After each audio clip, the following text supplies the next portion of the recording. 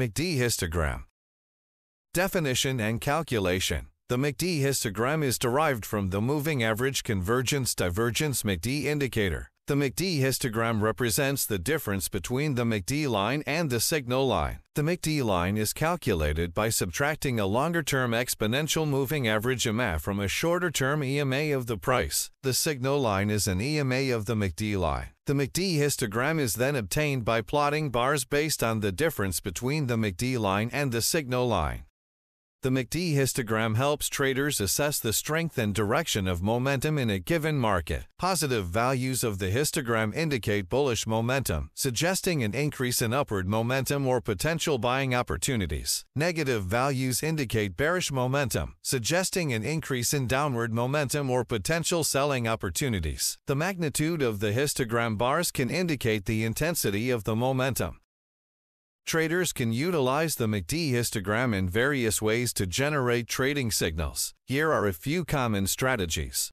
Histogram crossovers. Traders look for crossovers of the MACD histogram with the zero line as potential entry or exit signals. When the histogram crosses above zero, it may indicate a bullish signal, suggesting a shift from bearish to bullish momentum or potential trend reversal. Conversely, when the histogram crosses below zero, it may indicate a bearish signal, suggesting a shift from bullish to bearish momentum or potential trend reversal.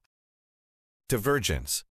Traders analyze divergences between the price and the MACD histogram to identify potential trend reversals. Bullish divergence occurs when the price makes lower lows while the histogram makes higher lows, indicating potential buying opportunities. Bearish divergence occurs when the price makes higher highs while the histogram makes lower highs, indicating potential selling opportunities. Traders may consider these divergences as early signals of trend exhaustion and possible reversals.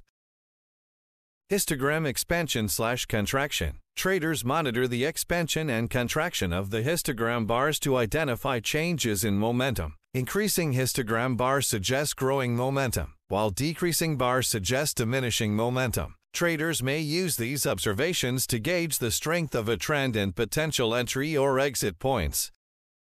Understanding and utilizing the MACD histogram is crucial for traders as it provides insights into momentum shifts and potential trend reversals. By incorporating the MACD histogram into their analysis, traders can make more informed trading decisions, identify entry and exit points, and manage risk effectively. However, it is important to consider the limitations of the indicator and use it in conjunction with other tools and techniques. Remember, continuous learning, practice, and adapting to market conditions are key to becoming a successful trader. The MACD histogram, when used effectively and in combination with other indicators and analysis techniques, can contribute to a trader's decision-making process and improve the overall trading strategy.